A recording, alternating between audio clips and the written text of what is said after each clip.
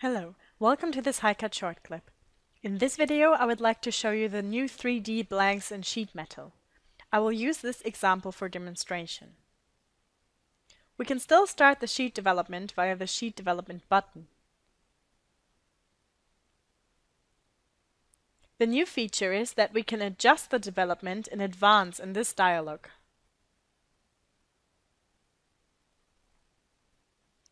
I can say, for example, that the sheet alignment should be defined via edge selection or automatically.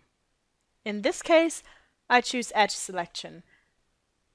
I select the edge and place the sheet development here. The settings, for example whether a representation of the bend lines is desired or the bend zones, can be adjusted subsequently.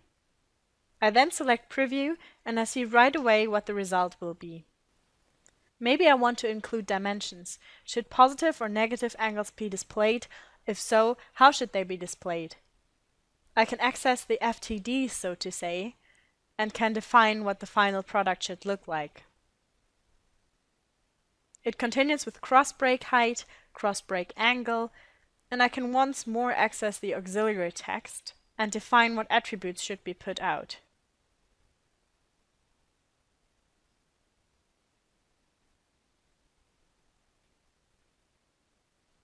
Moreover, you can modify additional settings, for example what the sheet development edges should look like, regarding line color and line type. This can be adjusted here for all the parameters you can see right now.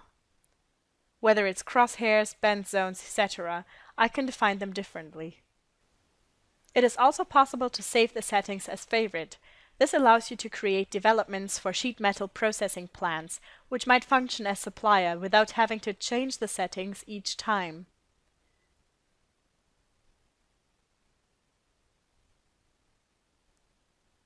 I am going to create this development now, and then click on it.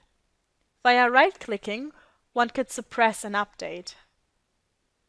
This means that changes made on the sheet will not be transferred to this sheet development. Maybe I want to preserve an old version and can thus suppress an update.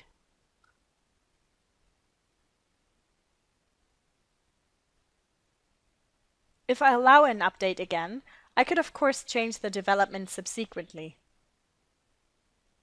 I can enter this dialog again, and I could decide, for example, not to have the bend zone displayed, and it could be taken out of the development. Now I suppress an update and create a new sheet development. At this point I could maybe modify the sheet, for example add a cross break.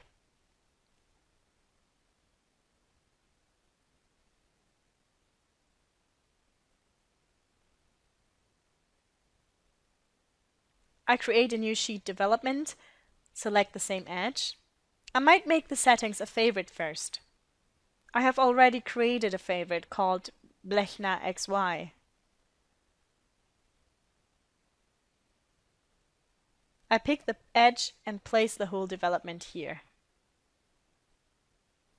As you can see, I have already adjusted the auxiliary text so that the drawing number is included, as well as the item number and the sheet development.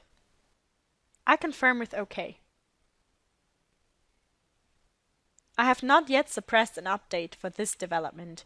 This means if I change the sheet itself, for example, change the flange to 100 millimeters,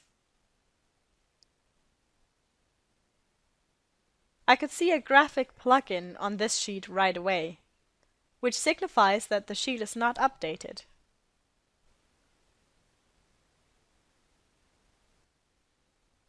In the past, you could tell by the dotted rectangle with a cross in the middle that the sheet development was not updated. However, this was often overlooked at first.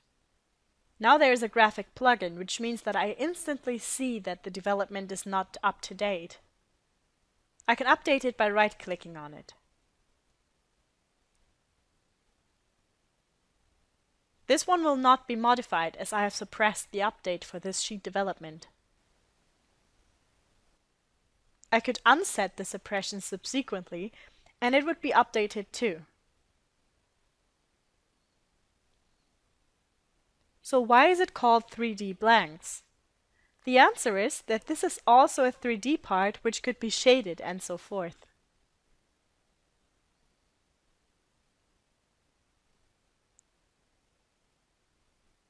One more thing. If I turn the sheet and want the original back, I need to transform it back to the required position by default. It is possible to change this behavior in the configuration management. You have to click on Visualization, Views, and then Automatic Locking of created new development views.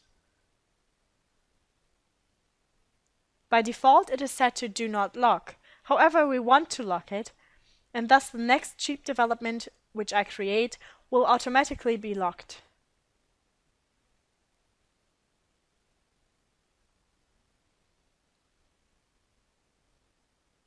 This means if I take the sheet here, turn it and release the middle mouse button, it jumps back to its original view.